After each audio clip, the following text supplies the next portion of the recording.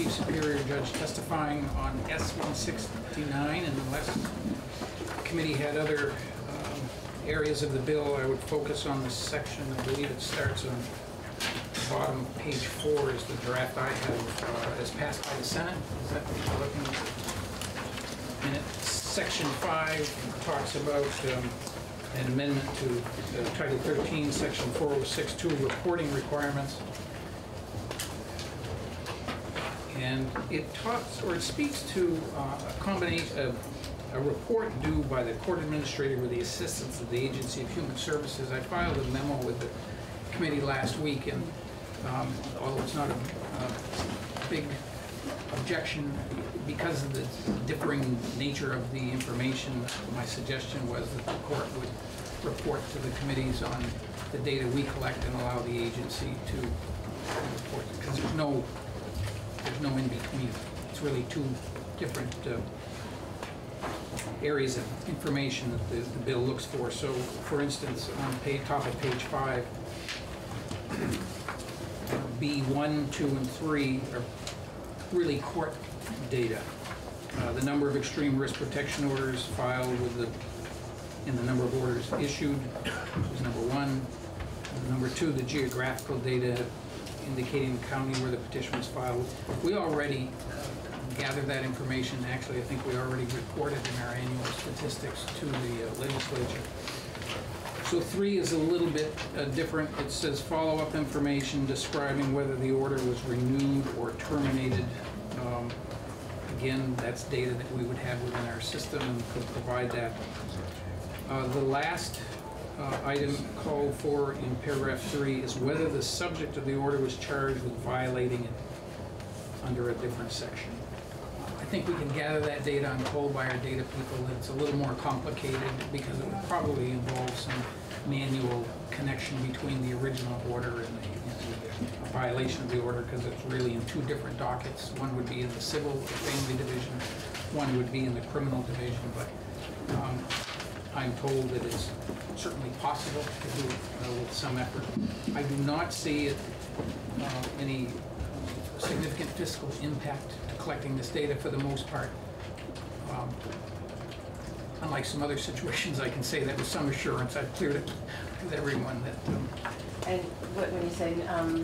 in other words, so there wouldn't be any extra cost? You can absorb this? We're pretty much collecting all of this data this anyway. Maybe providing it in a different format than we are now, but the data is there or can be obtained without any fiscal impact.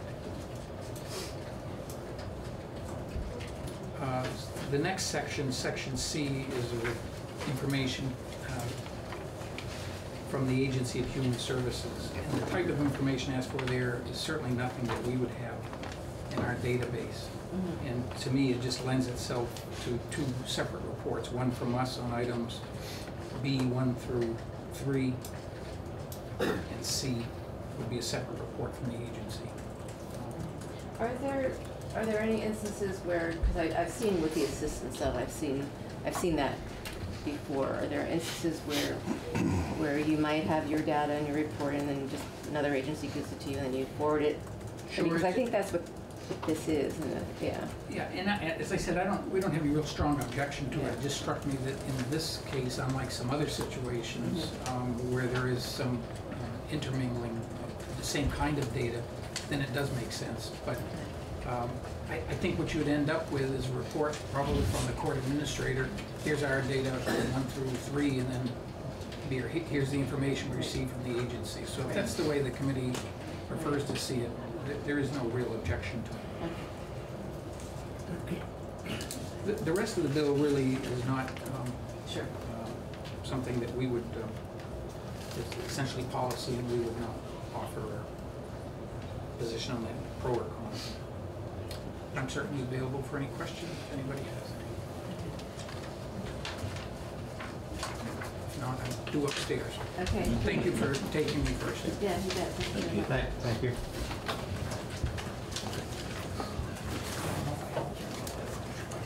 Where's the air? Sure.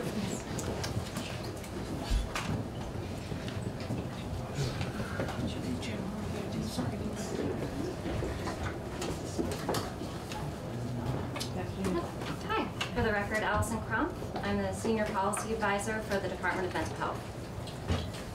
And I did send forward some slides. It's posted and it's on the combination is right in front of you. Right, yeah, I saw it. Okay, I appreciate that. It's right there.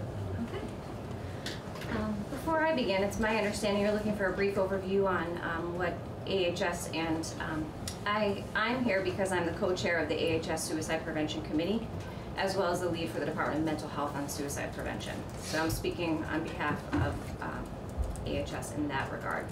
Great. So, Thank you. sure. So, my goal today is let you know what we know and what we're doing about it. Perfect. Thank you.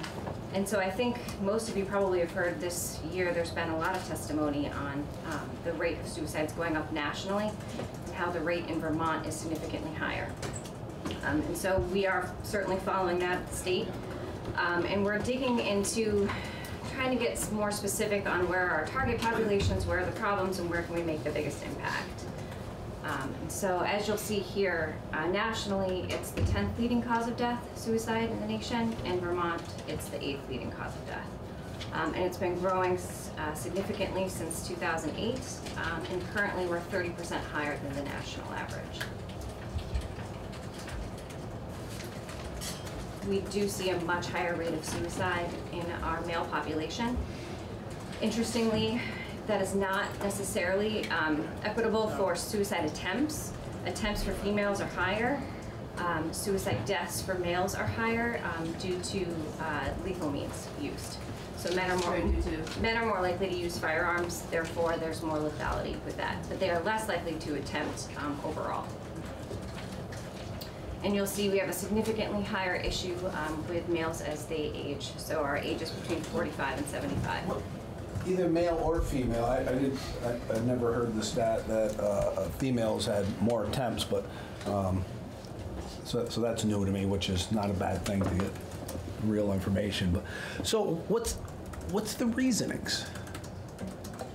I know it's not one answer, and this is the answer, but there's a few reasons. So, for instance, women are more likely to seek help and be diagnosed with depression, which means that they told somebody that they're having a difficult time and they sought support. And so if you're somebody who's truly seeking support, you may choose a means that's more of a cry for help, sometimes we use that term, a way to show people that you need help. If that's what your intention is, then you may be more likely to choose something that isn't fatal, but shows your intent and goes just shy of actually completing a suicide. There's a lot of other theories about that. I could get into some of them. Some of them have to do with whether or not we do have a high use of substances that are accompanying with attempts. So people who have used a substance in the moment are more likely to use a lethal means. So, and we have some correlations with that, but really it may have to do with, a lot of the times it has to do with access to lethal means. So if you're somebody who has access to something that is lethal in the moment, you may be more likely to complete suicide. yeah.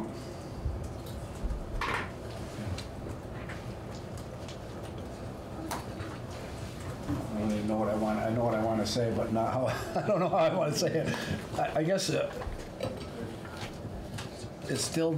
I mean, for me anyway, it still doesn't say why people are doing it. I mean, I've over the last 2+ years, I've done a lot of studying, and mainly around middle-aged men. Imagine that. With hormones with middle-aged men. And if you look at the rates for middle-aged men, it is continually goes up, and it is very well known and documented that as men get older, their testosterone goes down, which causes depression. So I don't know if your department has looked at any of that. as being one of the problems as far as lower testosterone in men causing depression, which depression is going to cause more suicides. And I know a lot of people, whether male or female, they get treated with SSIs, but their systems don't have an SSI shortage. I mean, you're bringing up a lot of interesting points. I can tell you the facts that as we know them, we have data that shows that there's an increase in sadness and hopelessness across the population as a whole. Some pockets more than others. We're seeing it more in our adolescents, more in people of color, more in our LGBTQ population. So we have this growing malaise. We know that a sense of sadness, hopelessness, and a loss of purpose and meaning in your life is one of the major factors in suicide. So there's that population, and then there's the life crisis. Someone who's hit a point in their life, financial, legal. Men in our culture sometimes bear the brunt of that, especially at this age group, so that could be a factor. So you've got someone who's facing a life issue that they can't see themselves and their way out of. So those are sort of two separate groups that we take a look at to see. And the second group is where we're trying to promote that sense of give it time. These things will pass, but a life crisis sometimes can make somebody make a decision in the moment that could end their life.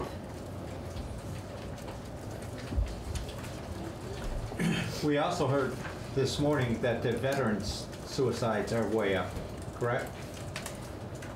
Did we not hear that on the floor? I believe we did. So are they also figured in your calculations there? Yes, we have specific data on veteran suicide. It's not in this slide deck, but I could send it to you. In fact, it's actually in the slide deck, it's just hidden on this one. So I can make sure that Mr. Bailey has that for you all. Okay. But it is an issue, it is an increasing issue, nationally and in Vermont. And around veterans, I didn't even give it a thought. There's a lot of veterans who are in a war zone, and just explosions alone can, traumatic brain injury isn't what it used to be. In the sense that it's a lot easier to get a traumatic brain injury than people used to think it was, kind of like the autism thing where there's a whole new scale to it. And I'm going to keep beating the same drum here, but traumatic brain injury can cause a reduction in testosterone.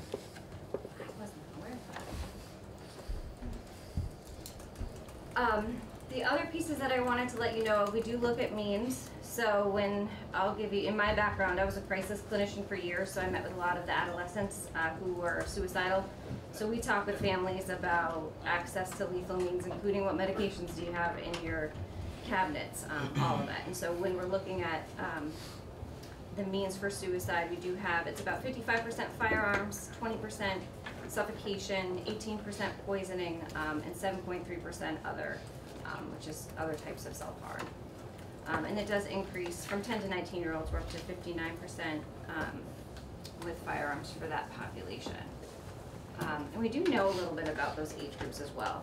So we use youth risk behavior surveys to get a sense of how our adolescents and young adults are doing in Vermont. And we are seeing an increase in sadness and hopelessness, like I mentioned. 25% of adolescents are reporting feeling sad or hopeless in the last 2 weeks. We also know that percentage goes way up it goes up almost twice for females and more significantly for people of color and for our LGBTQ population.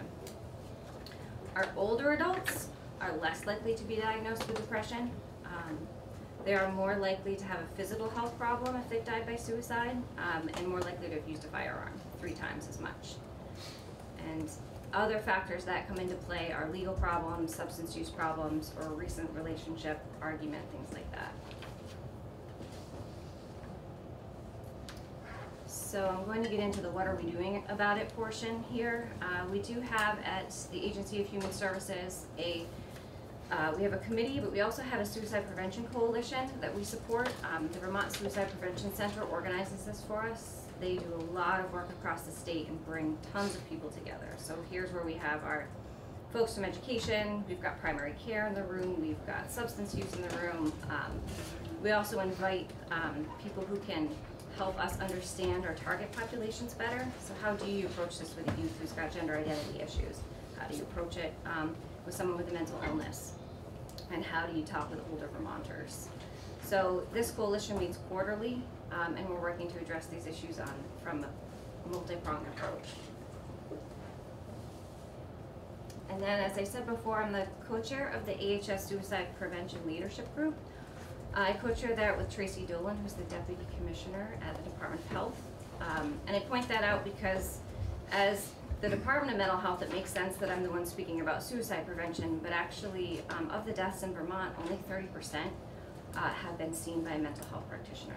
So the majority are not coming in through the doors asking for help or being treated for depression or other mental illness.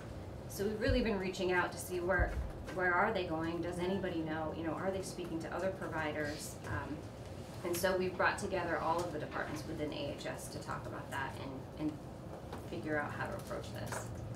So our goals for this year are, we do the Act 34 legislative report, which is where we bring back to you all, what do we know and what do we recommend? And so in January, we'll be coming back with that report. It will be the 3rd year. We also are implementing zero suicide, and that is a public health approach. It's a framework for how to deal with suicide prevention in a state, and it's got lots of facets to it. So Yes. you're coming back for the 3rd year with the report, you said?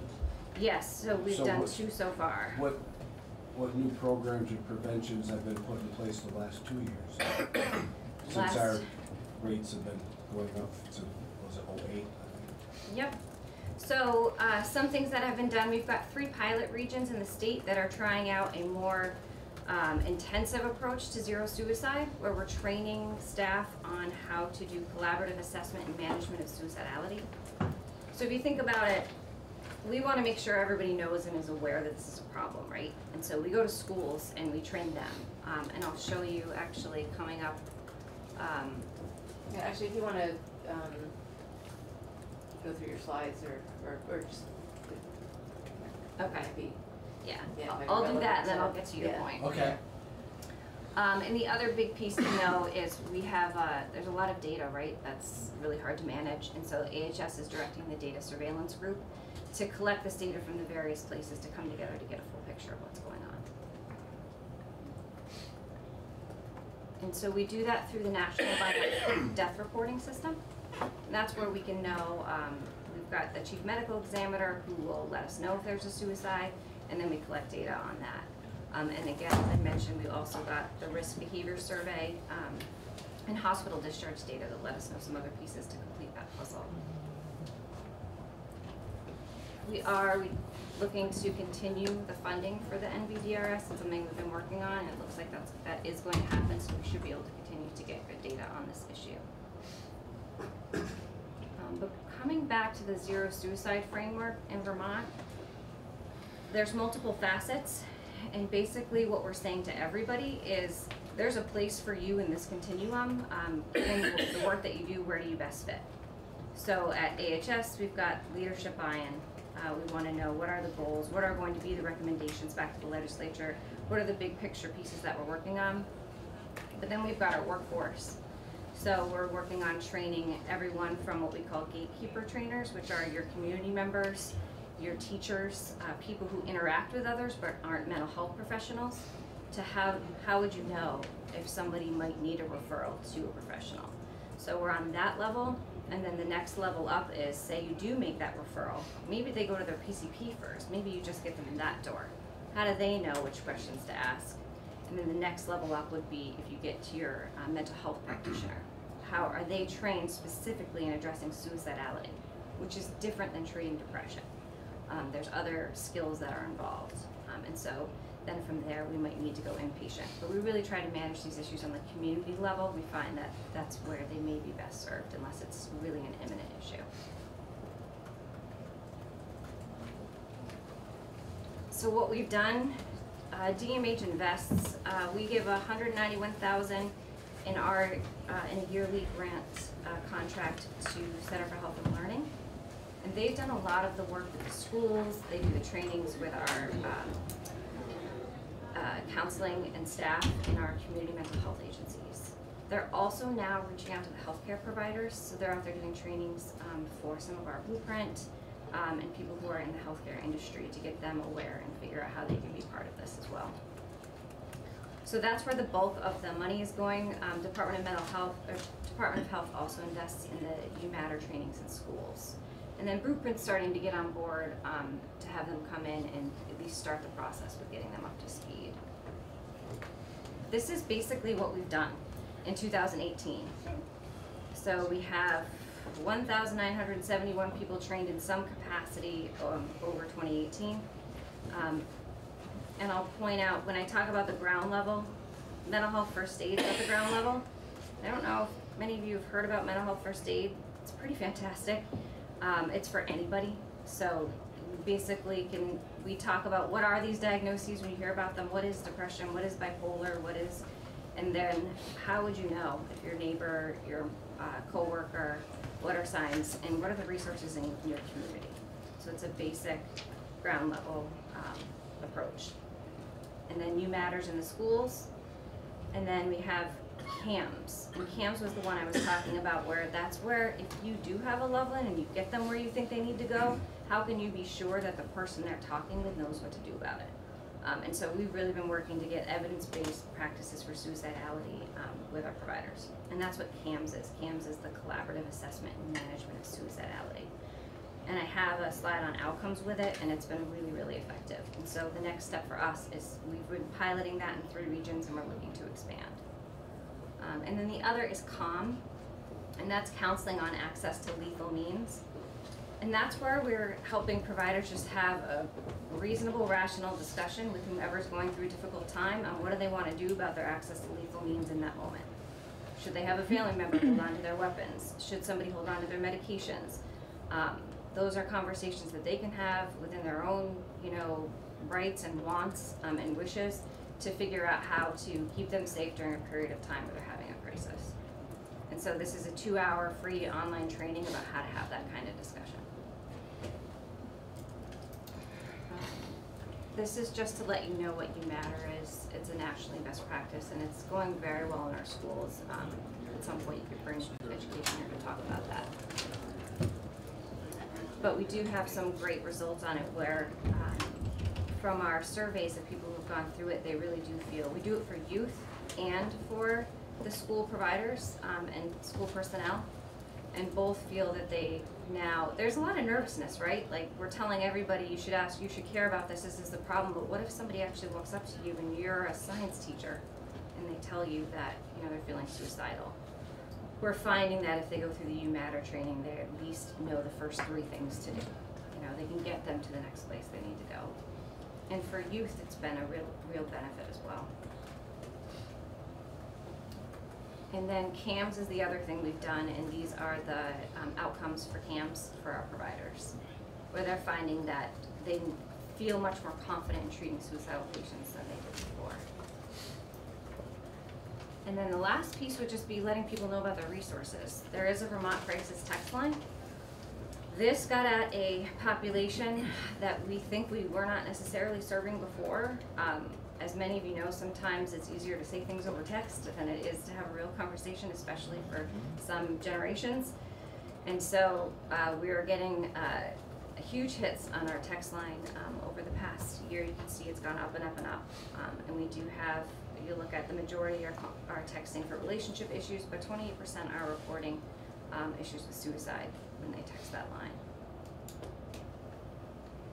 Excuse me, can I just ask a question about that last chart? Active rescues, can you tell us what that is? Those are the number of people who we needed to dispatch someone to be in person with them to assess them for care. So most of the time when somebody texts, it ends up being nothing that someone needed to respond to. 911 wasn't called, police weren't responding, crisis wasn't responding. It's just a conversation. So active rescue means that they had to send someone out to the home for a wellness check, which usually is police. On occasion, it might be crisis if they know the person, but that would be something that had to be done in person.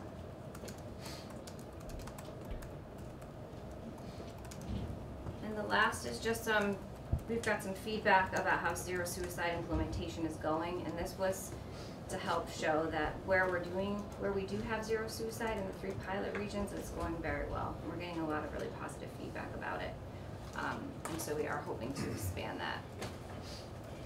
And then we've got our resources in Vermont, which I do want to highlight. There are specific resources for veterans and for our LGBTQ population, who both have reported that sometimes it's easier to speak with somebody who knows their culture and where they might be coming from.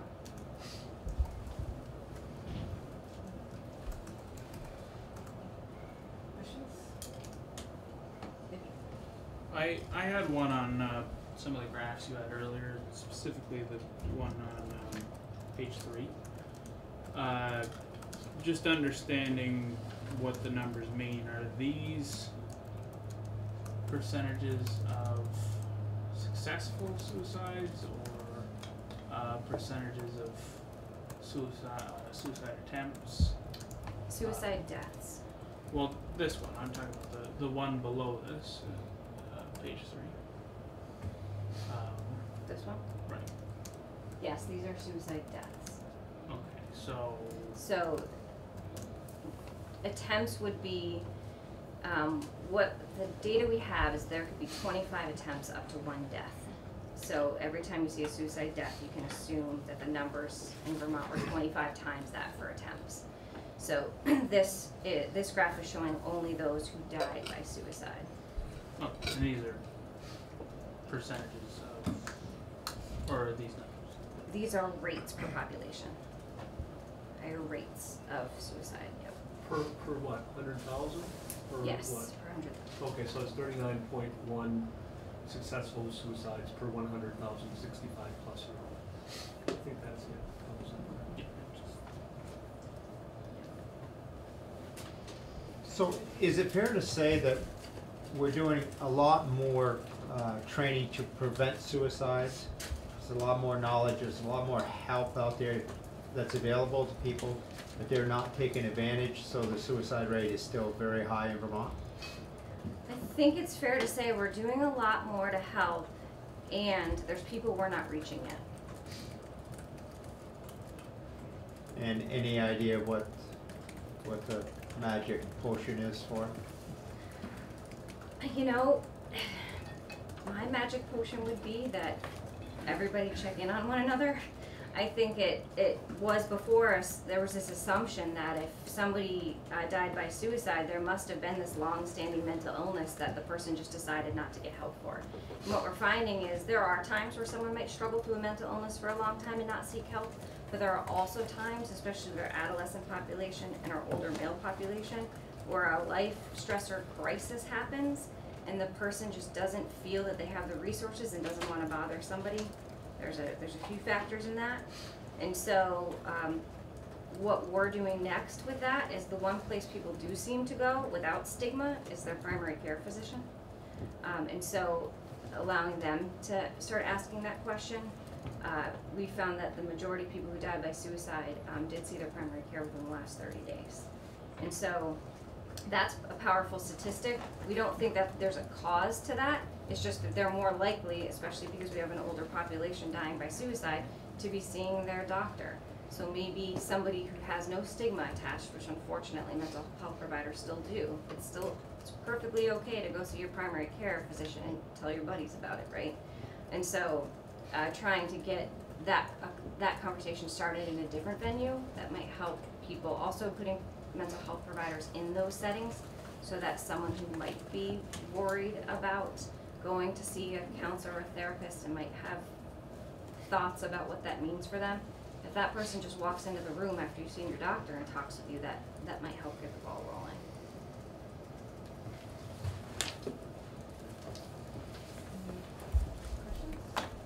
Yeah, it's around some of the training and the programs and that type of thing.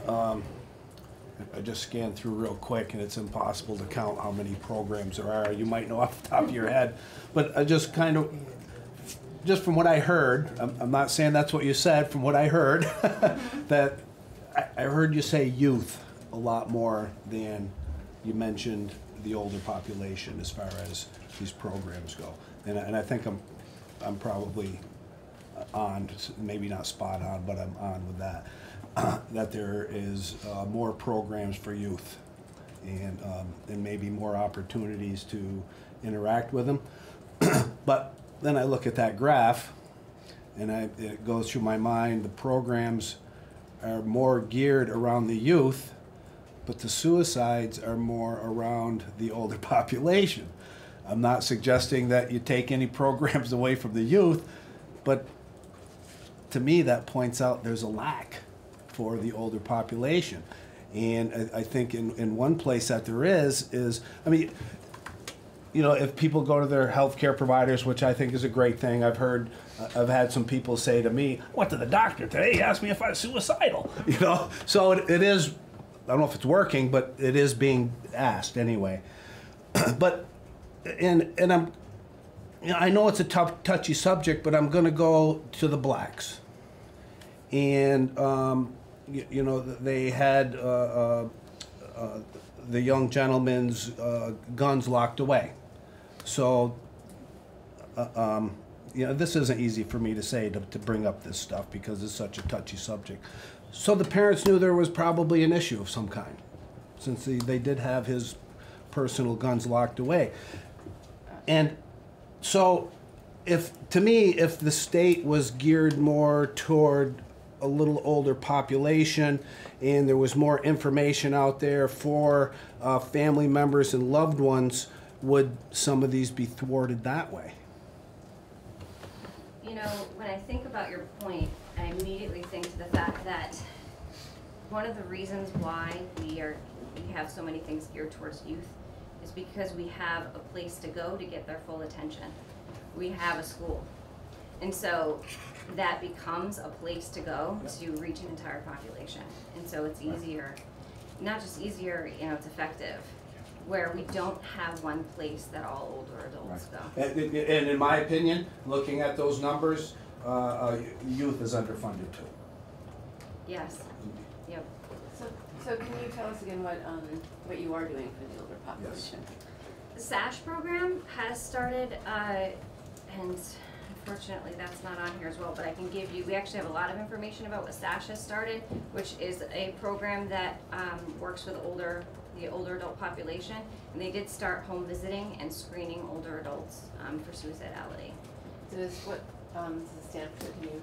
Yes, and you're going to ask me a question that I'm going to bungle because I'm not from the Department of Health and I don't know it off the top of my head, and I should.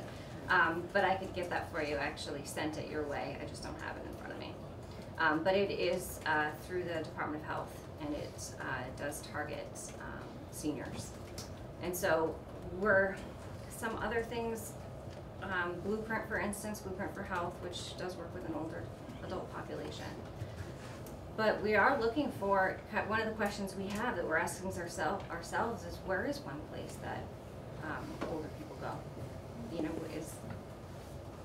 any thoughts? So, I mean, for what it's worth, since you threw it out there, maybe the question could be turned around rather than there be one place, but looking where, to your point earlier about people looking out for each other. And I just happened to have a couple weeks ago gone on a 70-mile Wheels on Meals drive around, and we were talking about the most vulnerable, isolated people. And, you know, I know that it's completely a volunteer-run program, and I don't know what sorts of things we're already piling on top of people who step up to do that really challenging work already. But for what it's worth, I was just astonished at what important touchstones. Sometimes these were the only people that those at home, those seniors saw. And it's not even necessarily seniors, it's people who have been through a distress that stranded them from their regular life, and they can't be participating as they used to. So that would suggest to me that they're already kind of more vulnerable, not to mention isolated, etc. Yes, I completely agree. And I think that sometimes a person wants to be reached out to from someone who's not necessarily just a professional. People are, you know, when I listen to, if you ever get the chance, there's this great speaker, Kevin Hines, and he decided to jump off the Golden Gate Bridge. and he survived. And he talks about the second he let go of the railing, he changed his mind. But it was too late, so he spent the whole way down trying to figure out how he could land to not die. And he shattered his legs, but he can walk now, and he survived. And he talks about his experience that day, and he always said if one person had just come up to me and asked, "Are you okay? Do you need anything?" He made a pact with himself that if one person did, he wouldn't do it. And we hear that a lot, how ambivalent people are in the moments before, that I think a lot of people don't realize their own impact, that if you just even make eye contact with a cashier at the grocery store that day and ask them how they're doing, that could be it. That could be the thing. And so making eye contact, asking someone how they're doing and meaning it, we hear that all the time, that would have made a huge difference.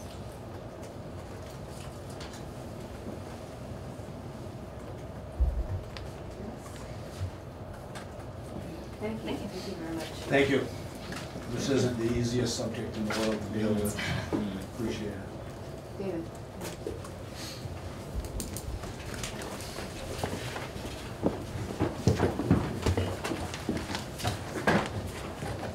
Thank you. David Scheer with the Attorney General's office.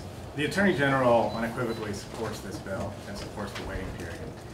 We view it in our office as especially suicide prevention, we view it as a clear public health and public safety issue, and this is a bill that addresses a vital and important public health and public safety concern.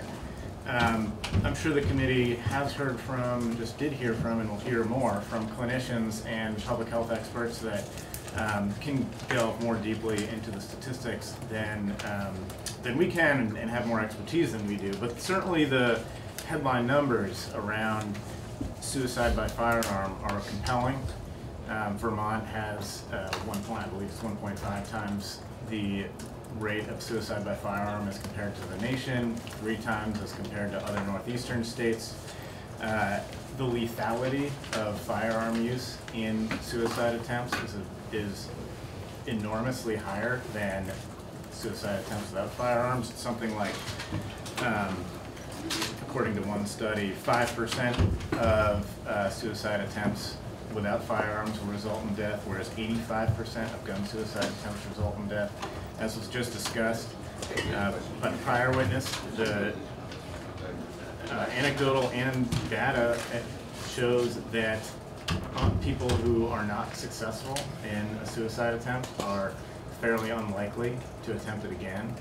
So that lethality number brings a finality to something that would not necessarily be final without the access to a firearm.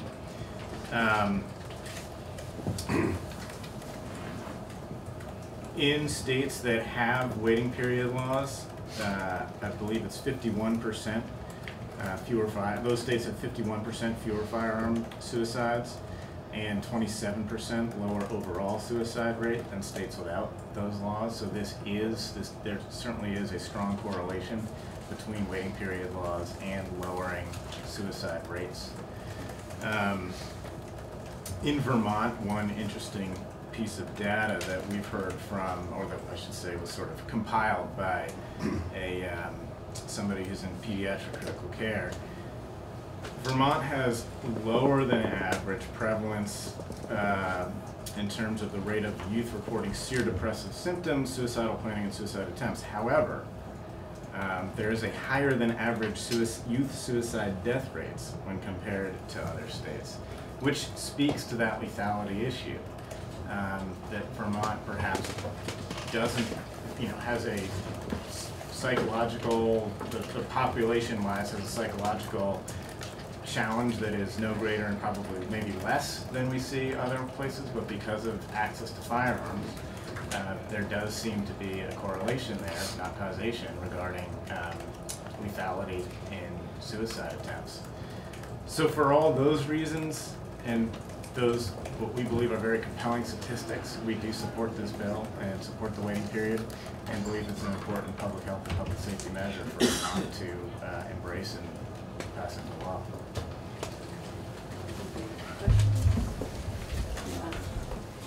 Yeah. So I know there's a lot of talk about suicide relating to this bill, but it'll also inevitably have an impact on crime as well, whether it's domestic violence or trading firearms for drugs. I was wondering if you could provide any perspective on how it may impact those issues as well.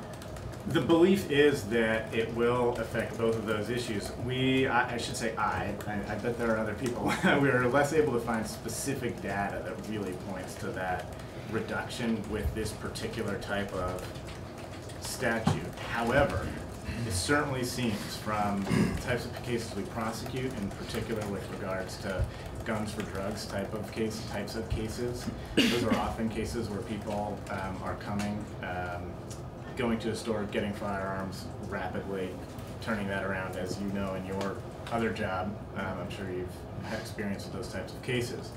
And that this could put a brake on those issues. Putting up that barrier could put a brake on that type of crime.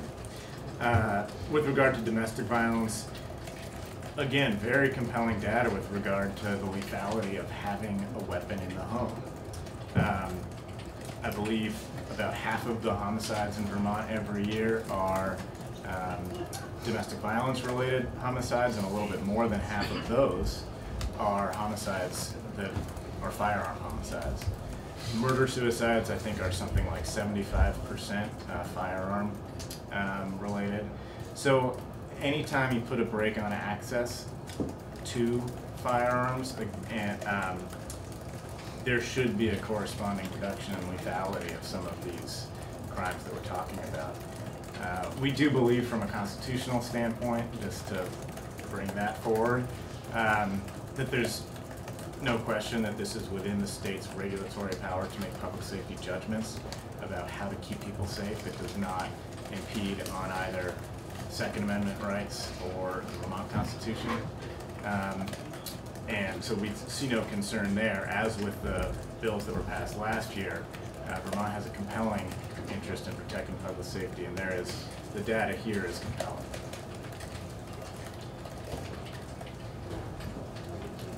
Yeah, just real quick, the 51% fewer suicides by firearms in states with waiting periods. What was the other figure for all suicides?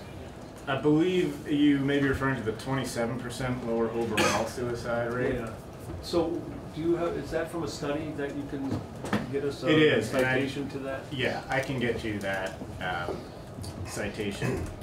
I don't have it right off the top. I have notes that don't have the citation with them, but I will get you that citation. Thanks. Yes? David, I just wondered what your opinion is on the Johns Hopkins Bloomberg School of Public Health and the University of California Davis Violence Prevention Research Program that found California's the study from California, which is probably the most comprehensive study done around this subject, showed that there is no changes in suicides. And you're talking about, it was a study that was specifically about a waiting period? And background checks also. What was the date of that? When was that study done? It just came out in December. It was done and published in December, or when was the study? The date, they started, as far as the dates, they started in 1991 when California implemented the programs. So I'd want to take a look at it before I hazard an answer. I mean, the data we see are from reputable peer-reviewed journals, and I think it's reliable data. And as I said, compelling data, but I will take a look at that and learn more about that. Thanks.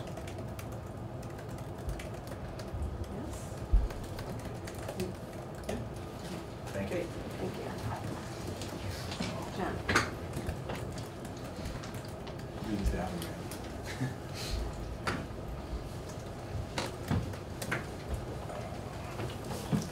Good afternoon. John Campbell, Executive Director for the State's Attorneys and Sheriffs. Thank you for having me here today. This is a bill, actually, unfortunately, as many of you know, that my daughter teaches at Parkway Middle School, which is right next to Parkland High School, and that she lost 3 of her former students in the Parkland massacre, and actually just lost another one, a relative of one of her students, a young lady who killed herself this past week. So this is a topic that unfortunately just comes up and is in your face way too often. And I can tell you before I go into this, again, many of you also know that I have background as a police officer down in Florida.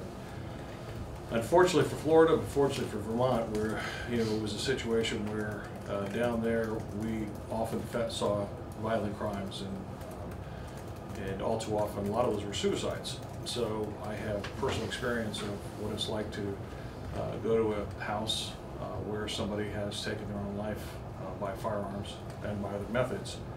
But I can tell you, when it's done by a firearm, it is one of the saddest moments, not just for a responder to the scene, but also to family members when they've come in. Of course, you try to prevent them from coming into the scene, but it's amazing the feelings that are shown by some of these folks and saying, what did they miss?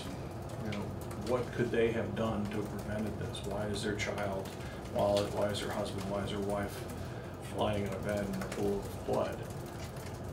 And so the thought of taking one's life, and again we're talking specifically about firearms here, is a very difficult one.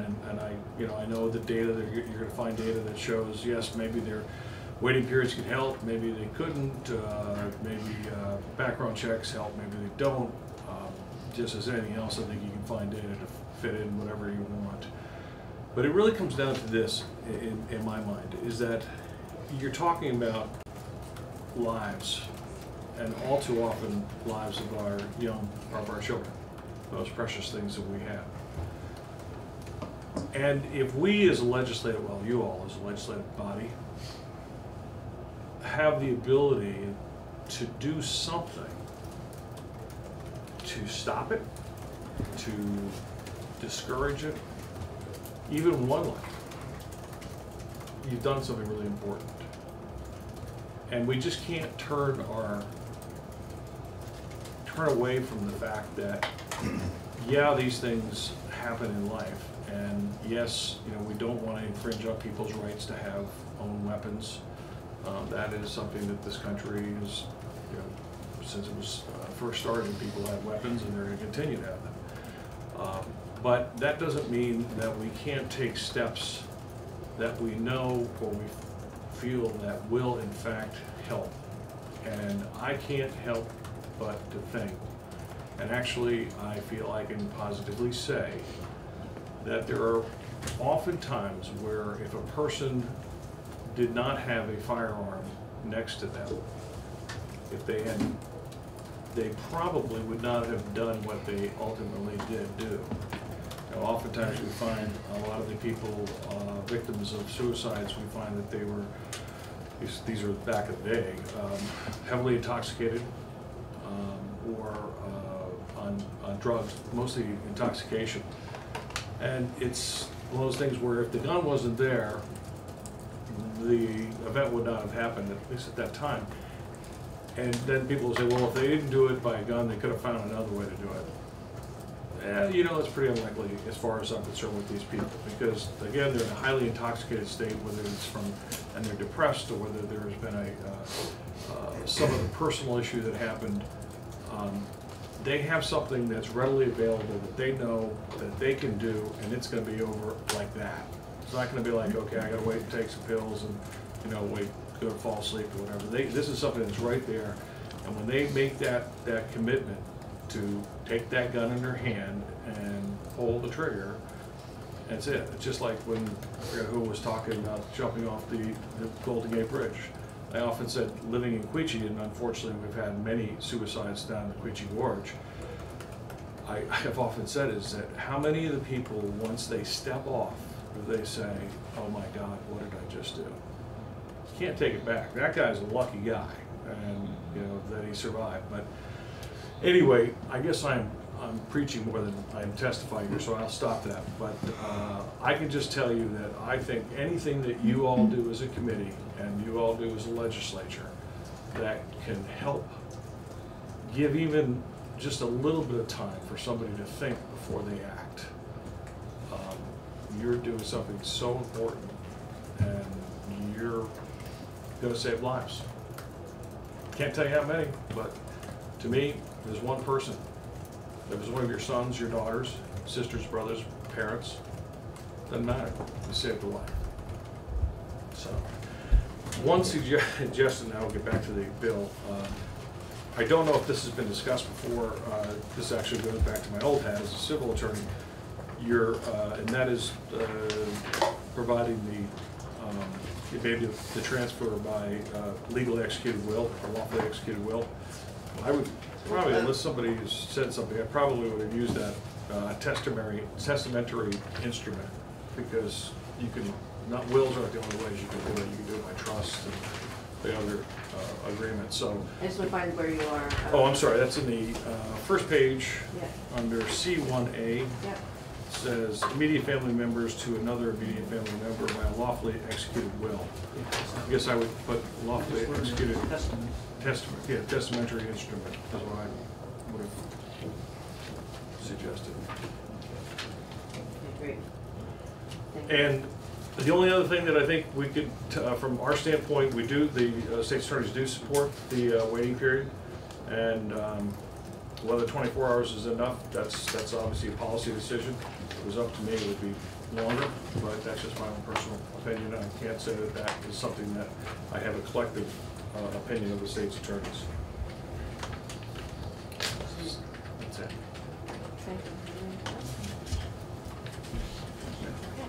Thanks. For the record. Okay, so thank you. So we're going to start with Mr. Brown, please. And so we do have a hard stop at 3:30, absolute latest, because just give everybody a break before the hearing. So, great. Welcome. Thank you. For the record, my name is Jeffrey Wallen. I'm the director of the Vermont Crime Information Center with the Department of Public Safety. Thank you for the opportunity to come and briefly chat with the committee and each of you today. What I want to do, hopefully, is primarily answer any questions folks have, but I will begin by just making a brief overview from my perspective of how firearm checks are conducted for individuals purchasing a firearm in Vermont through a licensed dealer. I would like to say that the VCIC does not actually conduct these checks. These are conducted in Vermont by the Federal Bureau of Investigation and their National Instant Background Check System. Occasionally we do provide some clarification to them if they have a question or there's an open docket, etc. We may help them run down some information, but we do not do the determinations in our office if someone is eligible to receive a firearm or not. Those, again, are handled by the FBI for any transactions in Vermont. Essentially how it works is if an individual were to go to a licensed firearm dealer, and I'll let you imagine whatever one you want to choose for that, you simply go there, you select the firearm you'd like to purchase, you then complete a questionnaire. That has primarily moved to an online process now, where they may ask for your ID to verify your identity, complete some information online, submit that, and then within no more than a couple of minutes for most transactions, they're going to receive either a proceed, that transaction may move forward. They're going to receive a deny, that individual is prohibited from purchasing a firearm at this time, or they may be asked to hold that for up to 3 days because it's inconclusive and the FBI needs to do additional research on that. And that's essentially how the process works. It used to be a form you filled out and you either called or faxed it to the FBI. Now the majority of these are done through an online portal that the FBI has established for federal firearms dealers. So let's say it's not an established gun shop, but a gun show. What would be the difference? I'm not aware of how at a gun show it would be done. If those individuals are not running the check through a firearms dealer and through the FBI, I'm not sure what, if any, check they would be doing. Thank you. Are you familiar with the UPIN, the unique personal identification number, which, as I understand it, and maybe you can correct me if I'm getting this wrong, it's folks who have taken the initiative upon themselves. I think you have to get law enforcement fingerprints. You go through some sort of a background check, and you then have this number, so when you're filling out the 4473, you put in your U pins, and it, I believe, doesn't have you go through the background check in the same way, and I've had some back and forth and I can't recall. But my question to you would be, are you familiar with that, and are you aware how many people in Vermont have that status currently? I'm not familiar with that particular process because we don't administer that in our office. So we're not aware of what, if anything, goes into that, and I couldn't then comment on the number of individuals in Vermont that may have signed up for some kind of service like that. So the category of if it's put on hold because it's inconclusive,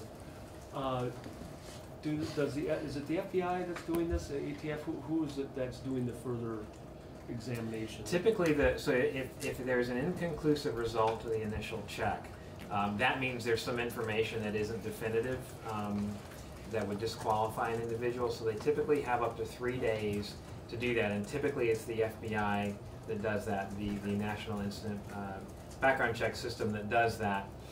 That's when we may actually get involved. For example, if they see someone was arrested and arraigned for a felony, but there's no disposition, they weren't found guilty, not guilty, et cetera, they may reach out to us to go, hey, can you help us run this down, and we can connect them with the court of jurisdiction to find out what happened so they can make a determination there.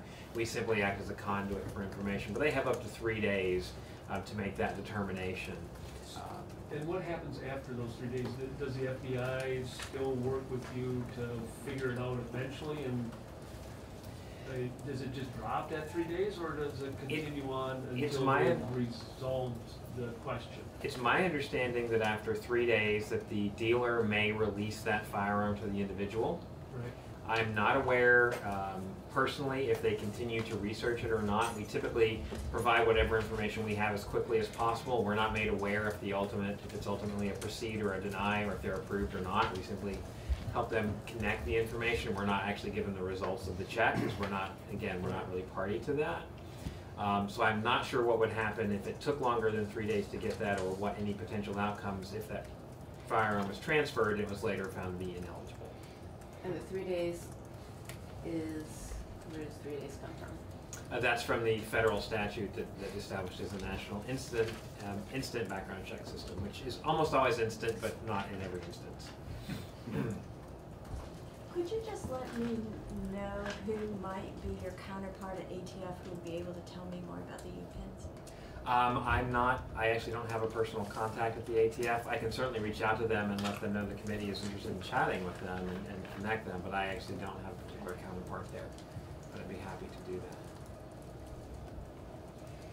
that. Kimberly, were you asking for that, kind of feeding off of Martin's question, what happens at the kind of details? No, actually, it was just something that was brought to my attention, and I'm just trying to solicit folks' opinions about it. Right.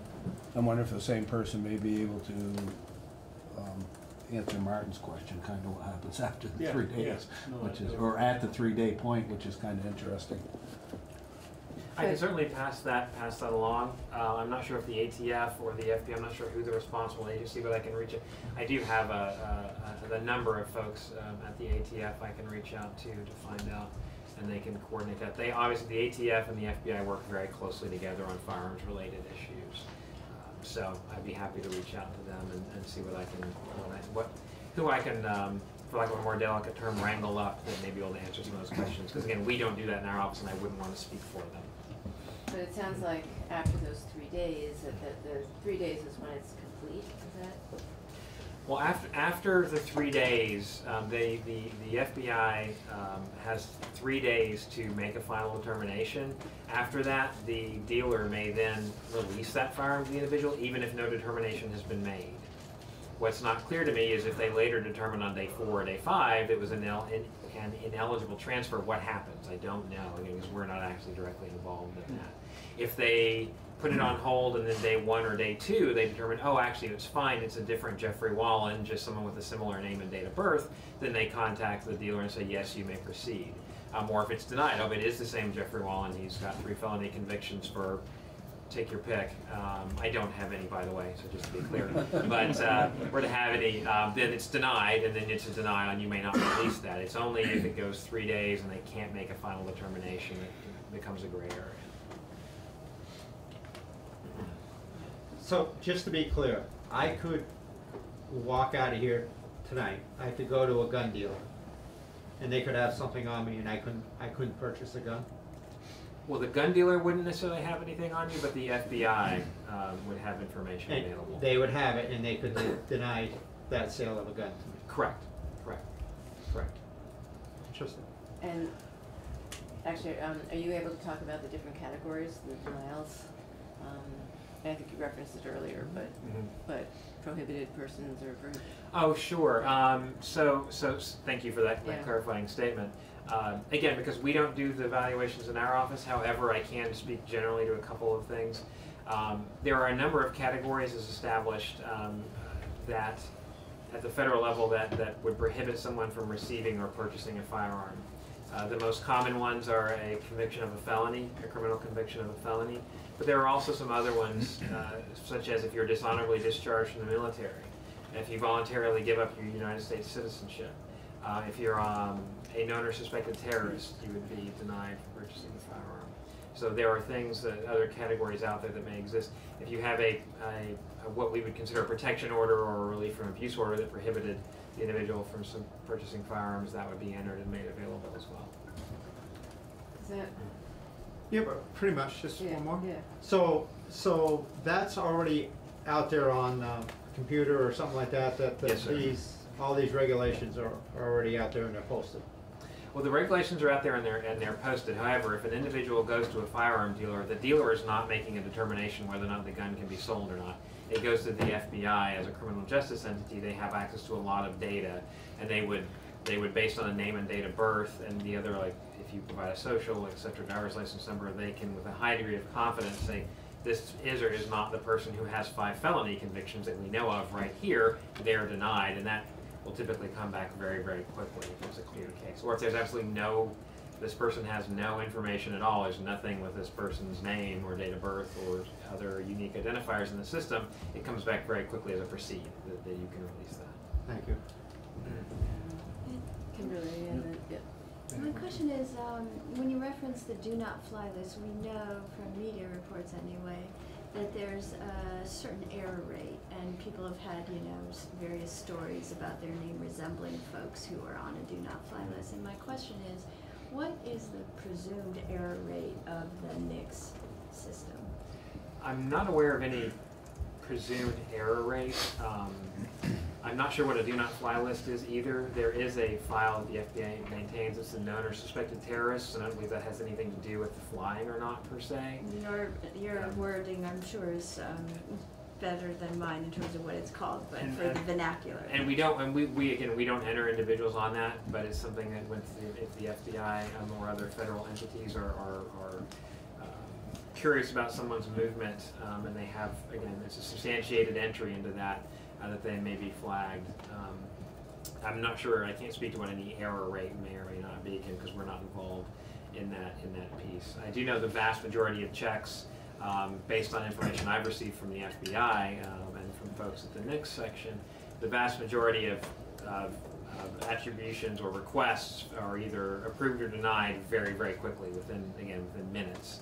And it's well over 90% are approved or denied very, very quickly. If someone is denied, then they receive information from the FBI stating the reason for the denial and where the record came from. So for example, if someone had a felony conviction in Vermont and that was the reason why they were denied, it would say contact the Vermont Crime Information Center as the repository, and we can say, oh, because you have these 3 felony convictions. And if they say that's not me, then we can work with them to either evaluate that and sometimes remind them of something they did back in the 70s, 80s, or 90s, or 2000s for that matter, or that if there was, and it's very rare, but if there was an issue, help them get that corrected with the courts. Okay, thank you. If I had a dishonorable discharge, a felony, give up my U.S. citizenship, and you named a few other things, is it against the law for me to go try and buy a gun? That I can't comment on, because we as the repository, we simply maintain the data that others use for this. I would encourage you to talk to your federal or. Against the law for you to possess it. What's that? It's against the law for you to possess it. Okay. That would be federal, and now, depending on the conviction, it could be a state crime as well, because you passed that 2 years ago. But possession or transfer, but I mean, I don't think the attempt to purchase would be what. Okay. It depends on what you would put in your application, because the application has a provision that you have to swear that everything you've said is true, and if you haven't, there's significant penalties. Fraud could potentially be a potential issue if you falsify. Absolutely. Actually, so here's another question. I don't know if this is on the form, but I remember looking at one, and isn't there a question on there about cannabis consumption, and what about states where cannabis is legal? I believe there is a question that asks individuals to indicate if they're using any federally controlled substances, and I believe they did add a rider or a clarification that if you are using cannabis in a state that allows it, it's still illegal at the federal level, and because these are federal laws, they do ask folks to indicate that. Yeah. So VCIC provide, are you the provider of information into the system from our state, I mean, for convictions and such? For criminal events, yes. For civil events, for example, if someone is found to be not competent to stand trial, or they're committed against their will per se, that would be the judiciary. Excuse me, the judiciary that provides that information, because it's not criminal in nature. So, but if it's a conviction, etc., that does come from our office. Yes. So how quick of a turnaround is it to get somebody on there and to get somebody off of the?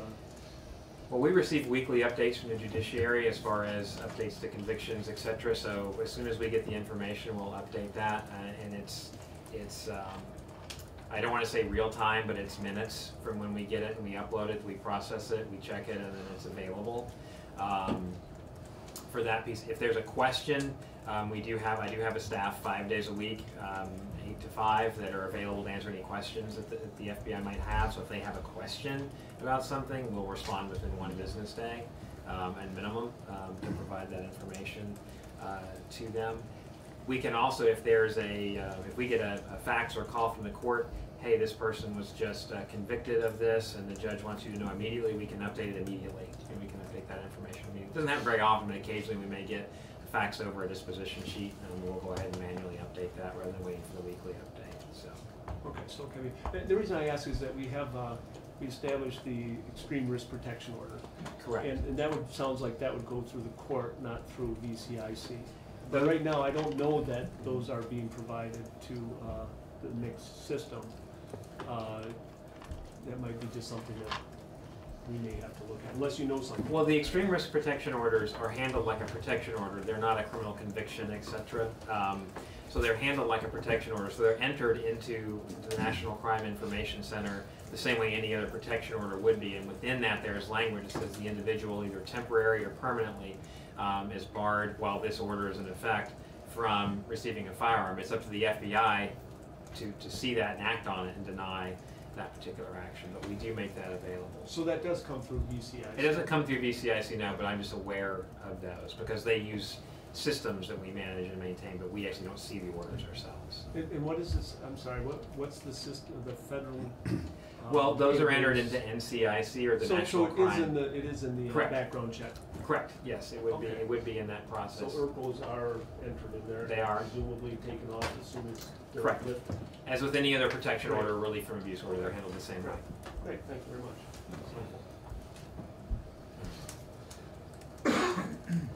Did we cut you off or? No. Okay. No. Any other questions I can answer for the committee? And I will reach out to my contacts at the ATF about the UPenn and see if I can get some information or someone that can speak to that more authoritatively, because again, I don't want to misspeak. Thank you. Thank you. Thank you. Thank you.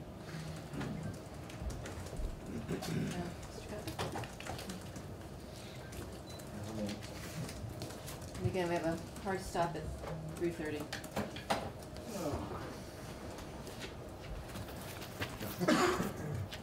Pantry's down.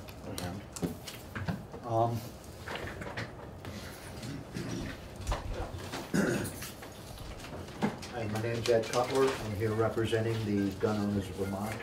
an organization representing, about 6,800 people right now. First You thing have I... 6,800 members?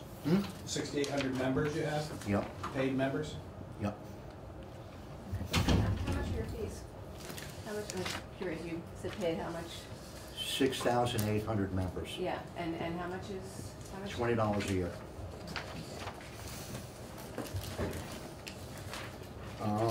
Before I start,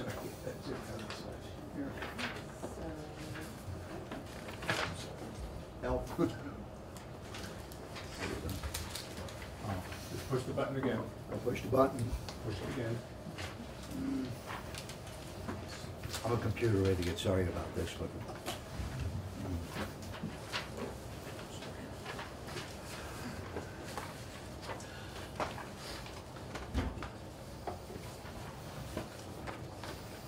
Okay. Yep. Okay. Well, before I actually start my testimony, I would like to play a short video. It has something to do with suicides, which is what this bill seems to be all about. So, this wasn't done by us, this was done by somebody else.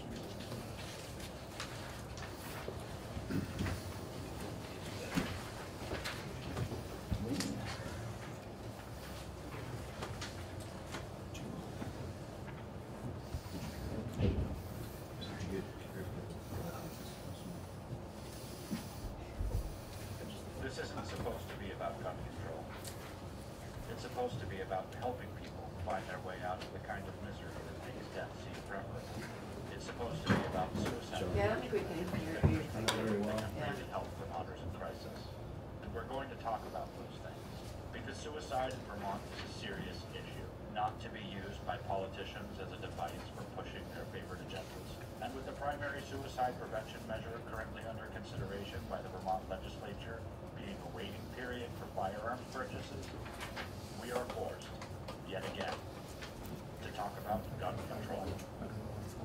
The preponderance of evidence generated by a large amount of research points toward the ineffectiveness of waiting periods for firearm purchases in reducing gun deaths. Repeated studies have found no measurable statistical effects on gun deaths following the implementation of waiting period laws. One study, published in 2000 in the Journal of the American Medical Association, indicated that these policies may be associated with a small reduction in the rate of gun suicide for those aged 55 and older, but noted increases in other suicide methods in a possible substitution effect, resulting in no reduction in the rate of suicide overall. In contrast to the broad body of research, one 2017 study, often cited by gun control proponents, claims that waiting period laws applied exclusively to handguns caused a 17% reduction in gun homicides and a 7 to 11% reduction in gun suicides. In peer review, it has been noted that this study failed to account for relevant variables, relied upon statistical comparisons geographically rather than temporally to determine effect, and measured change cumulatively over periods of time, rather than looking for the statistical cliff that should be evident with a policy whose full effect would become apparent within the length of the waiting period itself. The vast majority of research done on the subject is in agreement that these policies cannot be shown to have caused any decrease in firearm-related deaths, and a report from the Center for Disease Control found insufficient evidence for any determination that waiting periods measurably impact firearm fatalities, noting the inconsistent evidence of effectiveness and limitations in design and execution of available studies. But the purpose of the proposal in Vermont is really limited to preventing suicide. When we look at the numbers at the national level, the greatest correlation with suicide rate is not the extent of gun control laws. It's population density. The suicide rate in the United States is 14 per 100,000. Vermont's is higher than average, at 17.2. But if you controlled for Vermont's demographic makeup and the high proportion of populations at increased risk for suicide, it is actually about average. But how much could a waiting period decrease Vermont's suicide rate? According to the CDC, there were 1,308 suicides in Vermont between 2005 and 2018. During that time, the number of reported cases of the method of suicide being a firearm purchased the same day was 1. Vermont is suffering through a mental health care shortage of crisis proportions. Vermonters wait months or years for appointments with mental health care professionals. Vermonters in crisis seek care through hospital emergency departments, and some have been turned away, returned home, and killed themselves or others. In the absence of mental health care facilities to meet community needs, our emergency departments are so overcrowded with mental health patients for whom no other space can be found, that people suffering massive internal bleeding from car accidents have waited several life-threatening hours for a physician to triage them, and scheduled surgeries have been postponed indefinitely. There is enormous room for improvement in this area, and the legislature has the power to act decisively.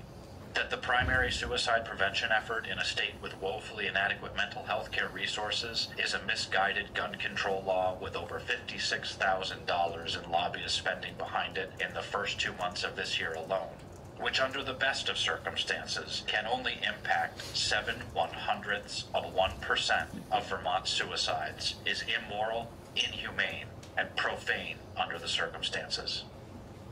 So what can be done? The Vermont Suicide Prevention Center has a list of recommendations, which include building integrated mental health and suicide prevention infrastructure, improving access and coordination of mental health and substance abuse services, and development of programs to promote social and emotional wellness, and provide training to community members and professionals on how to recognize suicide-related behaviors and how to intervene.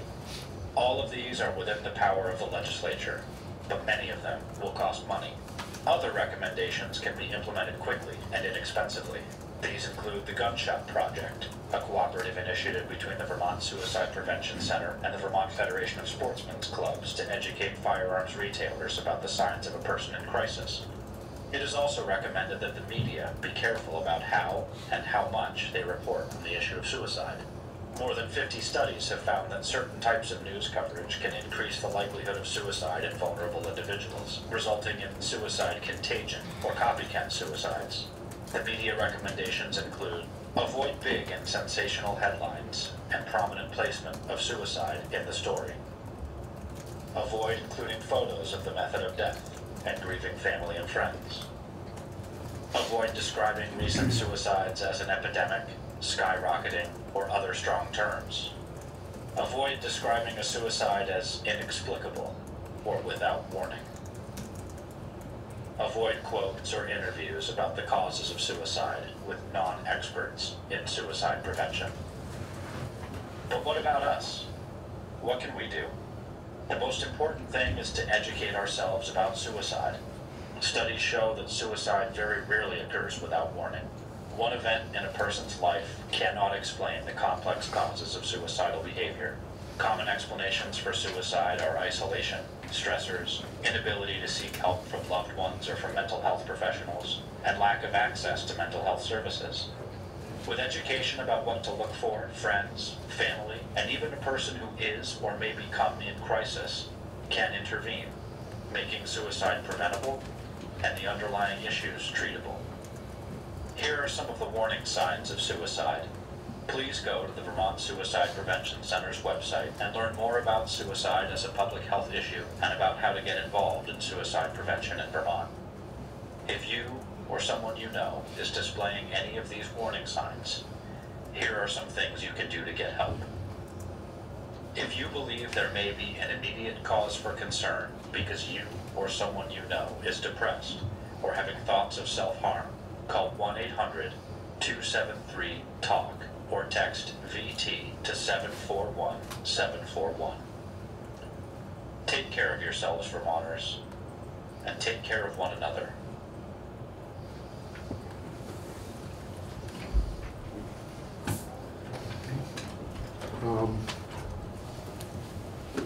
We have actually gone beyond the Gun Shop Project. We have taken gatekeepers, program which taught us to look at people who are suicidal, and we've done a number of other programs that have actually saved lives. I hate these things.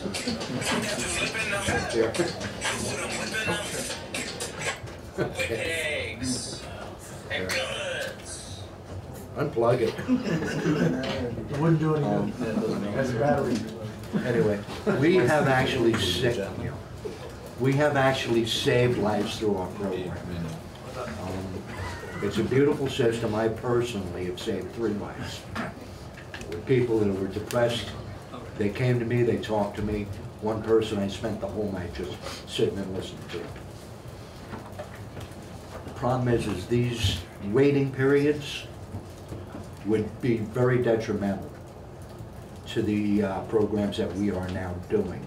The background checks really gave us a kick, but these waiting periods are going to be even worse.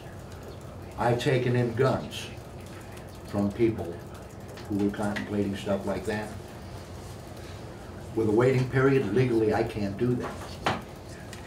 With the background checks, people are not giving them to me because we have to go to a dealer.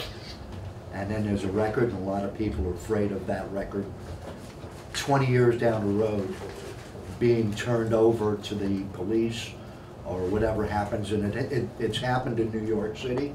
It's happening in California. California, they actually have gun police that go around confiscating people's weapons because they're registered.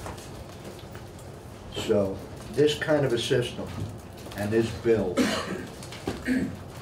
as far as the waiting periods, should be killed, just eliminated completely. The Rogers amendments we think are a great thing, and we think they ought to go through. I think there ought to be more added to the Rogers amendments. But regardless of what happens with the Rogers amendments, the most important thing to do is no waiting periods, no lock up your guns. And I know that the committee or some people on the committee are contemplating that. I'd also like to answer a couple of questions that were asked from the previous speaker. One of the barring facts from purchasing or owning a firearm is if you have a medical marijuana card. On the 4473, which is the ATF questionnaire, it specifically says if you have a medical marijuana card or you use it, you are prohibited from owning a firearm or a single bullet. So it's not just felons. And many of you on here are attorneys. A felon isn't a murderer, a mugger, or a thief. It's also a traffic violator. So all those felonies are barring people in this state from having firearms. Okay? Now, I'm going to give you a list of people who have actually saved people, saved their lives, and defended themselves right in here in the state of Vermont. And there's a lot more of these people than there are a person purchasing a firearm, going out and instantly shooting themselves. Okay? And these are actually, I put an ad up for this Saturday morning. I had 50 responses. I'm only going to give you a few of them. Bill DeCosmo from Brattleboro defended a woman from abusive husband. He held his gun, didn't shoot it, and let the guy know he had a firearm. The guy instantly left. Luke Martin from Putney. Someone tried to jack his car at the Putney Sunoco. I think you know where that is.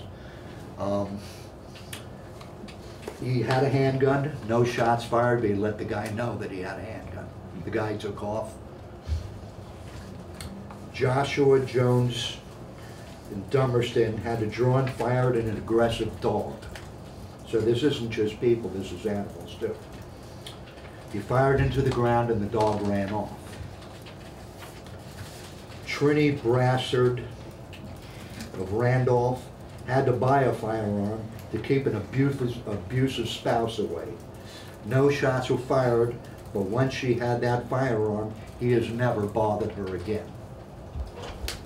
Jim O'Malley from Ludlow had to fend off looters during a blackout at his store with a firearm.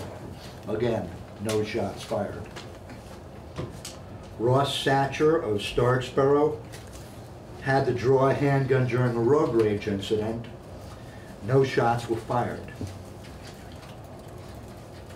Eric John of Barrytown had to hold a drunk driver in his yard with a firearm. The drunk driver went after him with a tire iron. He held him off with a firearm. Greg DeMars of Winnisocky was confronted by a drunk, pointed the revolver at the drunk, and the drunk ran away. Again, no shots fired. I'm not going to go into the rest of these. You all have a sheet, but understand that 99% of all self-defense situations, shots are not fired. It's more of a warning. This is typical, not only in Vermont, this is typical nationwide. Now, to my actual testimony. Sure. Sure. I hate to be the devil's advocate here, but, so all those examples you just gave, how would they be affected by this bill? The lady who was being molested by her abusive husband went instantly, she issued a restraining order. She knew he was coming back. She went and bought a firearm. He knew that she had that firearm. That was what, the lady was on your list? Yeah, that was, here.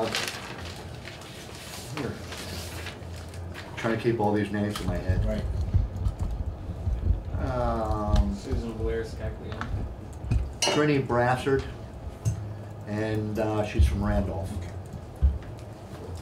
But she literally had a TRO on the guy, and like most TROs, it's a piece of paper, it doesn't do anything. I have a number of instances of stuff like that where women have gone out, bought firearms, and was never bothered again by their abusive spouses. So this is not something that's rare, it's something that's actually quite normal. Just I want to make sure that the record is clear on this, because I don't want you to not be taking other friends' firearms away from them if there's a suicide issue or you're some concern. You suggested that you couldn't do that anymore, but that's not the case. I want to make very clear that the background check does not apply to a person who transfers the firearm to another person in order to prevent imminent harm to any person. So just, future, take away the handguns, take away the firearms. I mean, the background check doesn't apply in that situation. Okay. So one person I'm helping now, I've had his firearms for 6 months. How long is temporary? For as long as the threat is in existence. I mean, Okay. if you continue to feel this person is, under a threat. Now I can't, see, that's a transfer Right. by federal statute. A transfer, I'm required to go to an FFL with him now to return his firearms, to transfer them back. Yeah, that's not how the law applies in that situation. So you should, I'm just saying, if you're in that situation again, you should not hold off on taking somebody's firearms from them, because the background check doesn't apply on those kind of transfers. So you can go ahead. I hate to say it, but I do hear of things like that happening, where people can, I know, well, just yesterday, somebody was released from the self-defense situation, the guy that shot the 2 guys in the thing. Now, I don't want to have to spend $30,000, $40,000, $50,000 to clear my name, if you understand what I'm saying. Lawyers are expensive. Believe me, I know how expensive they can be. So, I'm not going to take the chance of somebody coming along and saying, you're under arrest. We have an attorney general who's making a case out of a minor magazine violation right now. The state's attorney in Bennington didn't want to do it. The cops in Bennington didn't want to do it. He made it his own personal vendetta. Now here I am, cursing the ground he walks on. No offense, but if he had a chance to go after me, don't you think he would? And I'm not a paranoid person. That's just the way he seems to be. Martin, was that federal law you were quoting? No, it was the state. Yeah. Well, federal law, I can hand anybody that's a legal person a firearm by federal statute. This is Vermont statute, but I'm not going to take the chance. On the lockup, okay, on the lockup the gun part, what is in your immediate control? If I'm at the range, I know you're thinking about it, but it's not written yet, but if I'm up at the range and I got to go 200 yards down range to put up a new target, No club in the world will allow you to walk downrange with a firearm. You leave them on the bench, there's an officer there to watch them, and you go downrange to change your targets. That's no longer in my immediate possession. So that has nothing to do with the bill Sure. that we have. Okay, you're right. And if any such amendment comes forward, then you can comment, at a later date. Okay, if an amendment comes forward, I hope you can have me back to speak about it. Okay? Just watching the time. Okay. Excuse me? I'm just watching the time. As I said, we have a hard stop at 3:30. A few times. Okay, Yeah. well, you all have my written testimony too. I hope you all read it. You this weekend if you can. Just down the street from you, give me a holler and let me give you my card and we can talk. Sure. Okay? Thanks.